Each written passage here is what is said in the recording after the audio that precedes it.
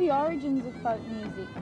Well, the word folk music really refers to music of the people, and it's music that's passed on from generation, from grandmother to grandson and so on.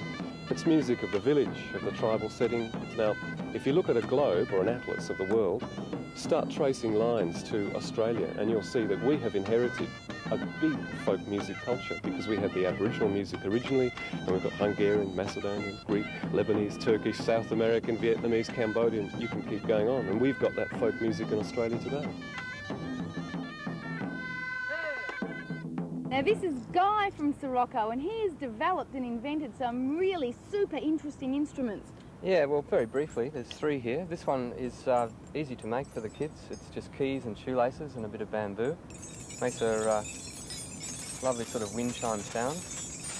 And I've got another instrument here which the kids could actually find growing in the trees. It's a seed pod from the poinciana tree in the tropical parts of Australia. You find this growing. And very briefly, one they could actually grow in the garden.